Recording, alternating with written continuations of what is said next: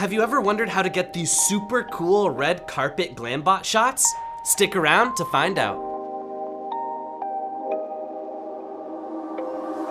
Hey everybody, it's Caleb here from Wondershare Filmora, here to empower your inner video creator.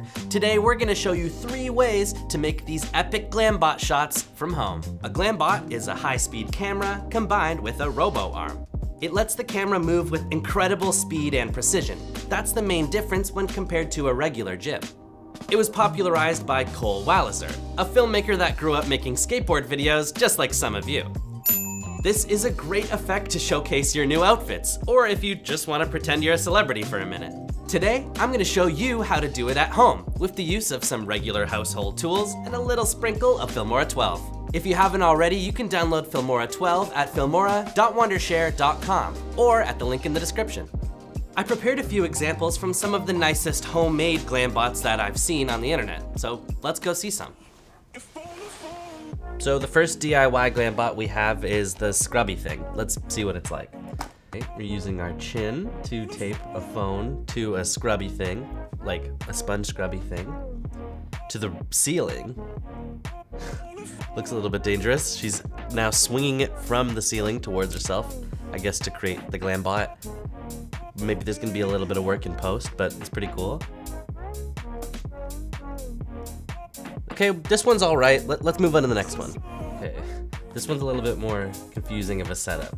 Trying to see what's happening. She's got a tripod with a ring light, and now she's hanging her little pouch in front of the ring light, and I guess she's gonna swing it towards the tripod. Okay, all right, let's see the result here.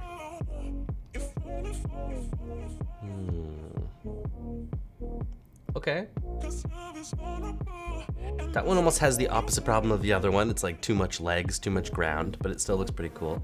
All right, let's see the final one. Let's see number 3. This one says, we're just going to run at each other with our phones. All right, this is probably the most DIY, truly. You don't need a single thing for this one. Okay, I see. So this one we're just trying to trick the audience to make it seem like a Glam Bot, but it's just a handheld movement. You might actually be able to trick some people with that one. It's not too bad, actually. Okay, all this is fun, but the real fun starts when you get to do it yourself. As always, there's a few ways to peel the potato, and I'm gonna try a few. But first things first, the performance. I'm gonna ask my model to dress up into preferably floaty clothes and to get herself in a playful mood. It's important to give some action to the point when the camera gets close to the subject. She can create some motion with her dress, whatever would look good in slow-mo. A couple especially important things to consider. 1, the composition. I'll make sure that the camera height and distance will complement a headroom of the shot. Number 2, the lighting. Because we're shooting slow-mo, film outside in a sunny day, or make sure to have enough light on your set. Now let's get to camera settings. I'll set my camera on the fastest frame rate it's capable of, preferably 120 to 240 FPS. But I also have to keep in mind that I have to shoot at least 1080p for a quality result. Take it as a rule of thumb. Great, now let's look at 3 different ways to get a Glam Bot shot. First, let's try to replicate something that we already saw. I'm gonna use a cup supported by 2 anchor points attached to the tree. I'll put the phone in the cup, and we'll fill the remaining space with some napkin to avoid the wiggle. Let's swing and pose. Looks decent, but let's try something else.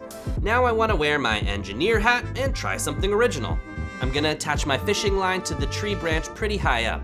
I'll put the line through the scrubby stick loop, and the other end I'll tie to the tree beside a bit lower. I'll also make sure that I have enough tension in the fishing wire to avoid the shake, as well as that I have enough distance between the trees for a good movement.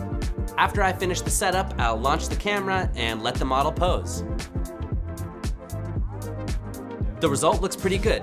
You can definitely do it with household tools. But also, if you own a gimbal, you can use it to get an even better Glam Bot shot. So the plan is to step about 10 feet away from the subject. Start low and push in while rising the camera and give it a subtle wrap around.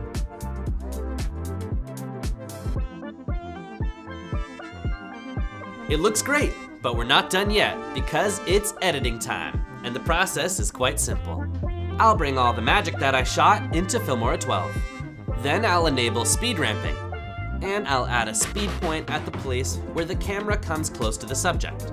And we'll simply speed up everything that's before the speed point. Last but not least, I'll just keyframe my zoom and position like this to create those iconic snap zooms.